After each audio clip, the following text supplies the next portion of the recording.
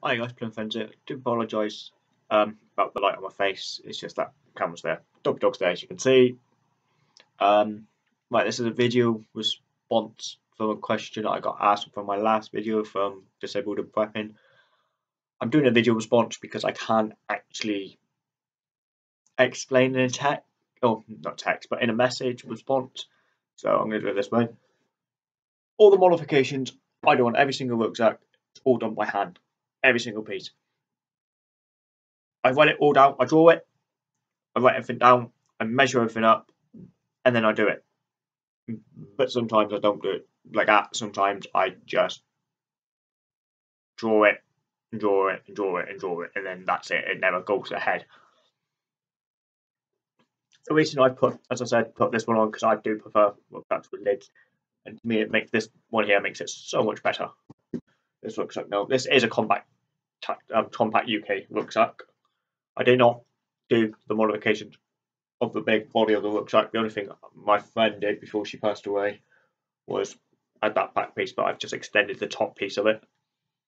She changed the straps, but they are Combat UK molly straps from I think it's from the webbing.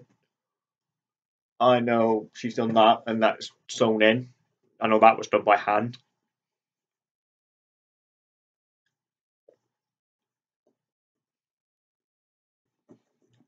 I know that one there. Oh no, you can't see now. That one there. This store pouch. I know that was all done by hand because I did that myself. This pouch in here, that one there was done by hand. The one inside of this second compartment was all done by hand.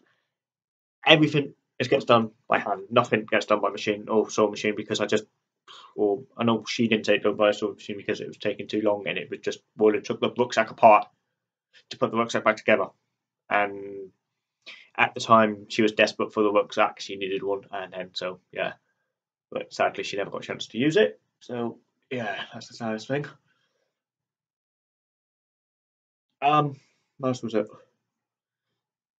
So yeah, everything I do everything by hand. All these needles, so many needles down here, all different types of needles, all different sizes, for all different types of jobs.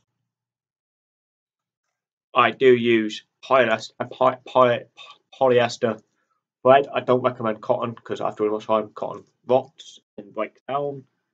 And as well, for the big jobs, like say for example the lid and that back piece, what I've extended, I've used basically extra thick thread, and it's just easier. This stuff's so much nicer than going over it about 20 million times with this stuff. I just use this stuff. I have gone through mountains of these. I think I've gone through about 10 to 15 of these over the space of 4 years, I think it's been. But this is my second one of these ones, so it's not too bad. And there's 160 meters. To apologise, that's just a message coming through. So yeah, I hope that answers your question, and I hope that really is. If you are going to do modifications on a rucksack, draw it first. Draw what you want on it. Draw what you really seriously need on this modifications, because don't just jump into it and destroy your back. That's one thing I do have to say, and one thing I do recommend. As I said before, like all the